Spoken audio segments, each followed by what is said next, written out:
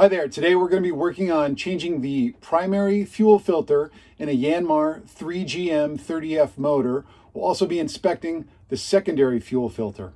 Let's take a look at how the fuel system works. The fuel comes up this fixed line into the primary fuel filter. Sometimes people refer to these as the Raycor because Raycor is a provider of these fuel filters that is very common. The fuel is drawn into this filter system.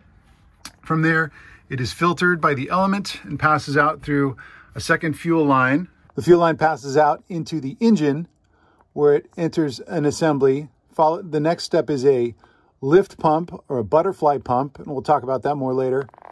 Then to the secondary fuel filter, and then finally around into the high pressure fuel system where the fuel is fired into the cylinders. It's often said that what a diesel motor needs to operate is fuel, fuel, and fuel. Our goal today is to remove the old filter and put on the new one without introducing any air into the system. Because if a diesel motor has fuel and air coming into the cylinders, it won't operate properly. So for the basic parts that I'm using, I've got a clean filter.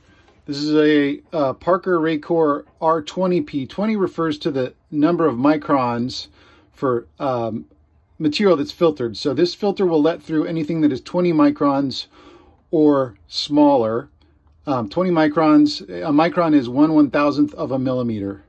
I've also got a gallon of clean diesel that's helpful for the bleeding process, and then a couple of 3M oil absorbent rags to use to clean up, avoid any messes. To make things easy on myself, my goal is to keep as much air out of the fuel system as possible as I change the filter. So my first step is to shut off this valve for the line that leads back to the fuel tank to prevent the fuel from dropping back down into the fuel tank and putting air into this line when I remove the filter below. My next step is to remove the old filter. If things are going as planned, this should be attached hand tight and I should be able to unscrew it. I've got my oil absorbent pad to help defray any mess.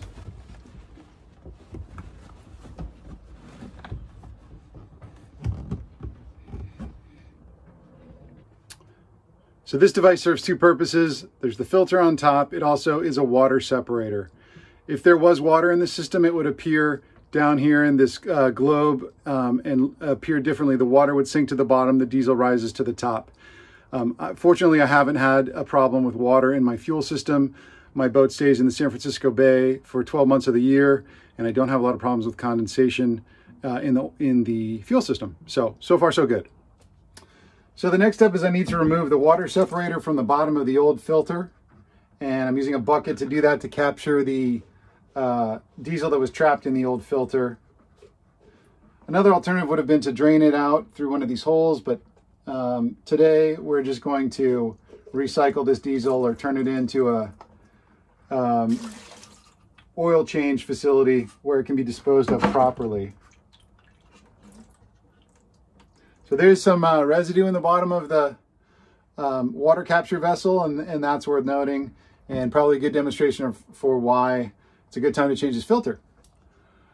I've scraped the residue out of the bottom of the filter as best I could. I used a Revlon emery board. I found this to be a very valuable tool to throw in my toolbox here on the boat to scrape out small amounts of gunk. Let's open up the new filter here, again using the emery board tool. And there are there's one really important component in here, which is the O-ring set. Let's look at each one. So the new filter comes with two O-rings. The red O-ring goes at the bottom. The black O-ring goes at the top. It's important that these fit well because the system won't work properly if there's any air that gets that is admitted into the system. It has to be airtight. So these O-rings are very important. I've reassembled the bottom of the assembly here with the red O-ring in between. But now my new filter is empty. So if I reattach it to the filter head this way, I will have to pump out, clear all of this air, bleed all of the air in this filter out of the system, and that will be time consuming and frustrating. So this is the first time when having a gallon of clean fuel on hand comes in handy. Next, I will reattach the fuel filter housing. I've taken a light amount of fuel and greased the O-ring that will connect the filter to the head of the housing.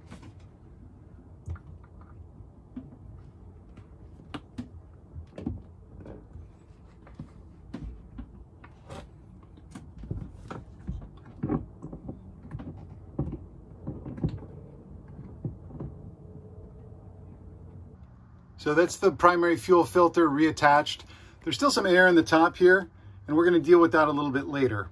The next step is we're going to remove the secondary filter, which is a Yanmar specific item, and that is located here on the port side of the engine in this small canister. And we will probably need to use a pair of pliers to unscrew the nut that holds it onto the engine. So we just only needed a little bit of encouragement from the channel lock pliers to get this guy moving. Now this little pot that I'm holding is full of fuel, so keep that in mind. You don't want to drop it into your engine bay unless you're ready for a big mess. I've got a couple of those 3M towels down below, so that should alleviate or capture most of these drips. So here's that cup that I've just removed with some nice clean diesel fuel in it. And the filter itself is still attached to the engine. So this is the filter element from the secondary filter. This is a Yanmar specific part, and the part number details are. And you can see this is relatively clean. The recommended service time for this is, I think it's 200 hours or 250 hours. I estimate that I've only operated my engine for about 70 to 80 hours since I changed this the last time. So given that I don't see any dark buildup and any other obvious problems with this filter, it's going to go right back on and won't be replaced in this service cycle. If you wanted to, you could rinse this off in clean diesel and take a soft bristled toothbrush and maybe scrub out the grooves in the filter, but I don't think that's necessary today. If you consider these two filters for a second, it's worth noting that the same volume of fuel moves through both of them. They both work the same way. There's a fabric membrane inside the filter through which the fuel passes before exiting to the next step. And so you can see how much more filtering capacity the primary filter has than the secondary. I really think of this as like a backup, a sort of, oh my gosh, if something terrible happens, this filter should really be doing the vast majority of the work, and that's why it's so important to keep it changed on a regular basis. So next I'll slide the secondary filter back up into the housing, and now I'm going to try to begin to screw the housing back on, still filled with the clean fuel.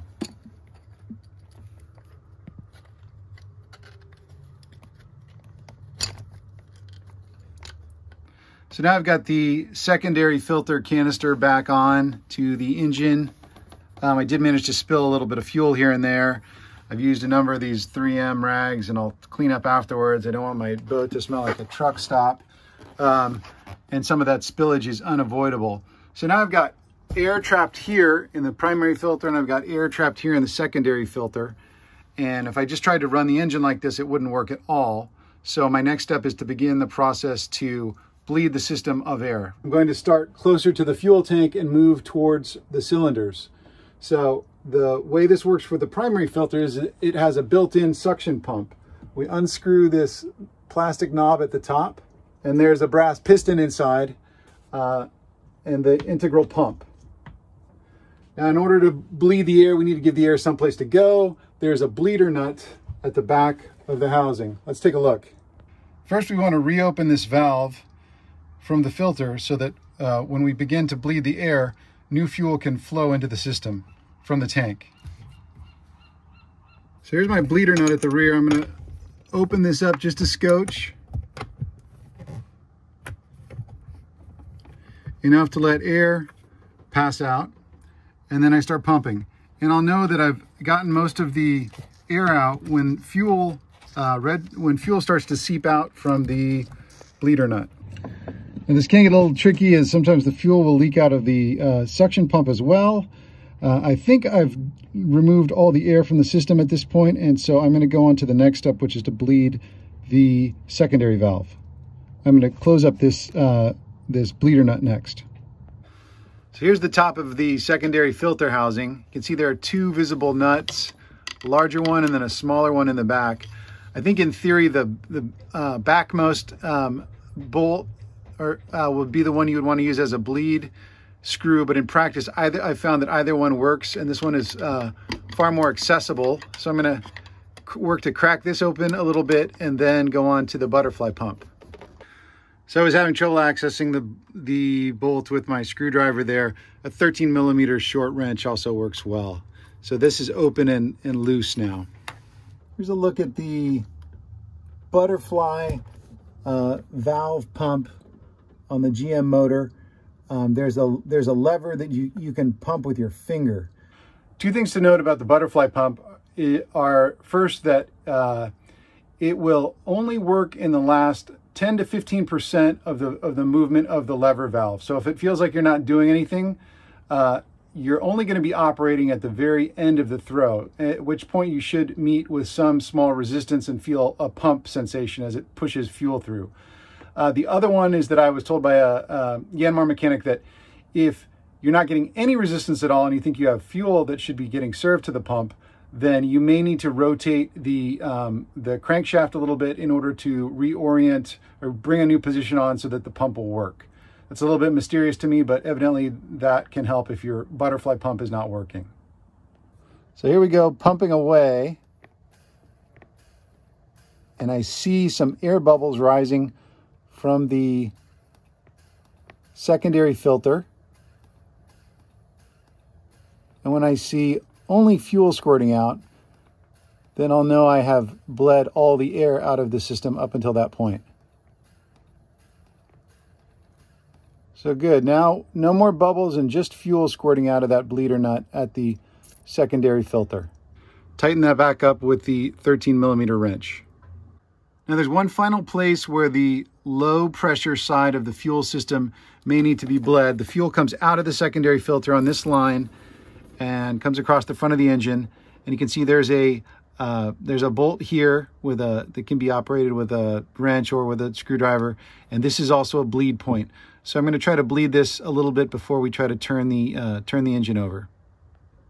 So to bleed at this point, I'm going to use the small butterfly valve pump again, and hope to see fuel come out of this nut that I've loosened. All right, now with the nut open a little more, let's see if we can get some fuel coming out of this nut. Open it up a little bit more.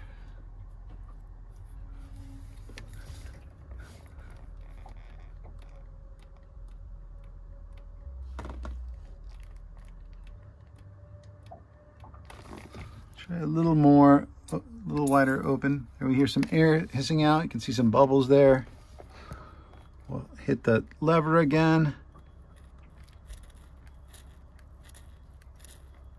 Still bubbles.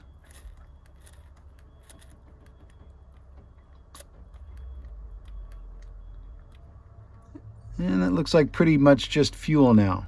So that's good news.